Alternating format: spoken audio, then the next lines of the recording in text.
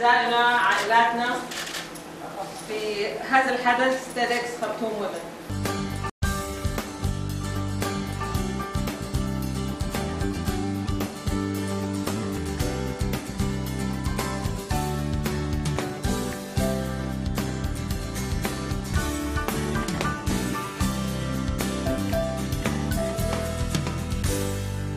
Yourself so far. Thanks for coming here today.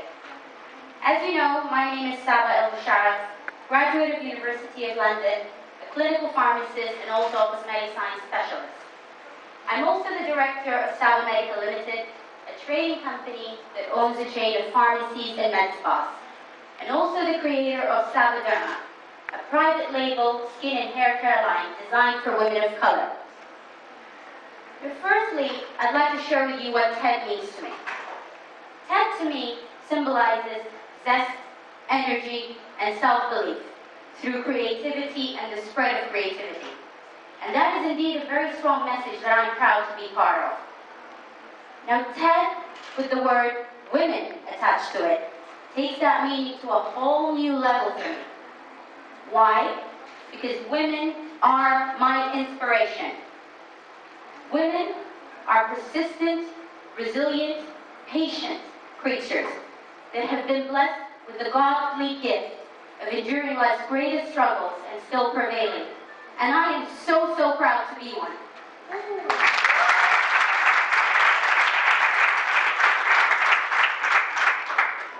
The idea for my business probably stemmed from circumstances in my early youth. As a teen, I grew up in the heart of the United Kingdom in London, a predominantly European Caucasian population. Being image conscious as an ex-teen, I remember struggling to find products that suited my ethnicity. Many a shopping trip with fellow teenagers would end in despair when I couldn't source a product to treat my acne scarring, my acne blemishing, my uneven skin tone, and to nourish and condition my hair. I was in despair. The products were either unavailable, ineffective, and in some cases, harmful bleaching chemicals. And I remember thinking to myself, I deserve more. I deserve better. You could say that that feeling of despair would one day guide me to study and train as a pharmacist. And I do believe that my products and business were born out of necessity. My other personal inspiration comes from family. Firstly, my mother and my grandmother before her. Both were strong, independent women that taught me that I could achieve anything I put my mind to. And I carry that belief with me every single day. My mother, Saba El-Musharaf, was a devoted, dedicated mom who spent hours of her time tutoring me and schooling me, all the way from primary school until I sat for my A-levels. And then she gave up. But she expected the best from me.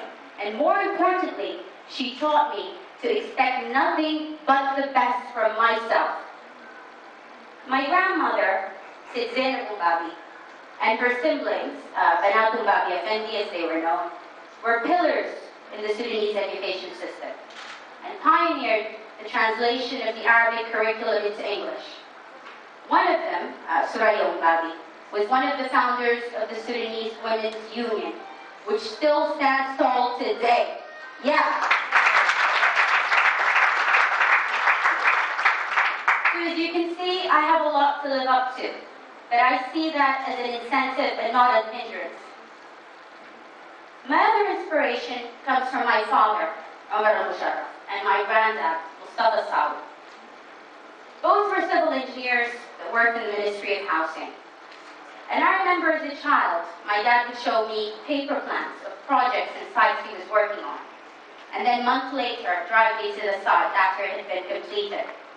Sometimes it would be a pretty house, sometimes an office building or a bridge, and one time it was even the Khartoum Hilton. And I would look back in awe. And that taught me that all great things started small. And all great things started with a vision, a plan, and then an action.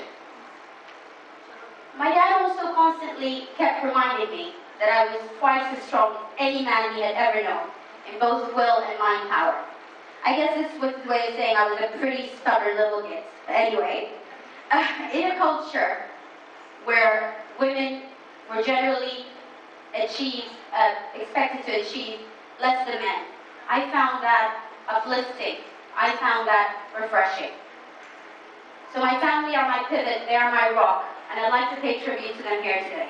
Thank you. I started small, but with a big goal in mind.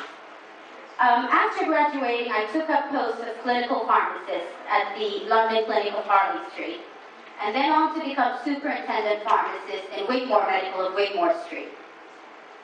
Both establishments were renowned in their provision of excellent health services and boasted some of the top pharmacists, doctors, dermatologists, and plastic surgeons in the world. And guess what? I was working with them. I seized that window of opportunity and absorbed all the knowledge and all the information that I could one day use to help launch my business. Working there exposed me to some of the best cosmetic science labs on offer, where I learned about mixing, ingredients, formulation, packaging, delivery systems, and even marketing. I also worked part-time and overtime and on weekends, trying to finance this project. Because if I was going to do this, I would take sheer pleasure in doing it on my own. And then, I was ready.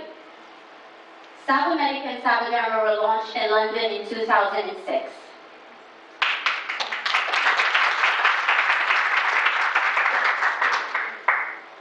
I actively promoted my products through pharmacies and medi-spas in Harley Street, and vigorously advertised in Asian, Black, and Middle Eastern magazines on the efficacy of the products.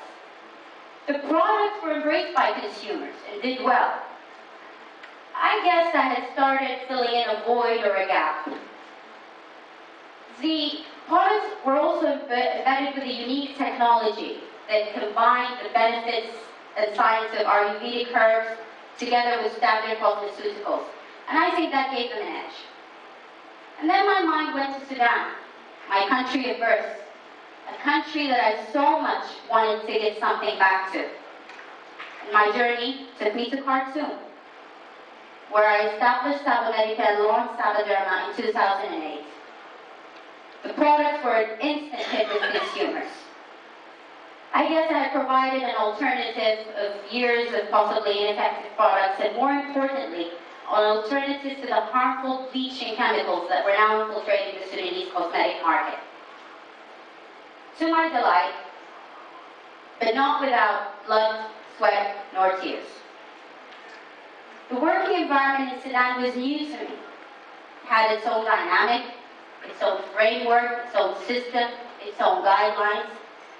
And I found it challenging registering my business, obtaining licenses, permits, advertising, and even recruiting staff. All this was made more difficult because I was doing all this and operating all this on my own as a single, young, independent woman. This was made worse by certain social limitations, preconceptions, restrictions, and even in some cases prejudice that I was experiencing towards some single, young, independent women. But I would not give up. No, no. I would not falter. This was my dream, my goal. I would pursue it. Many a time, I remember driving off almost in tears after a business meeting while trying to obtain a permit or a license, and in total distress after it was turned down or declined. And I would silently pray to God, seek guidance and patience. And of course, constantly tune in Maya Angelou's spoken poetry verses of Still I Rise. And still I rise.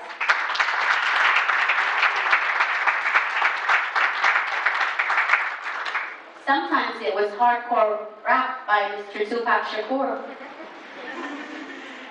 And today, Sabamedica boasts 3 branches in Khartoum, with plans to expand into rural areas, neighbouring African countries, and the Middle East. Our branch still stands tall in London, and our range continues to expand and evolve.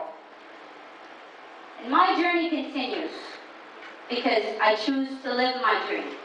I choose to realize my dream. I believe the moment when you discover and determine your purpose in life is priceless. So don't you dare let life cheat you out of it. No, no. Think your dream. Plan your dream. Act your dream. Against all odds. Thank you.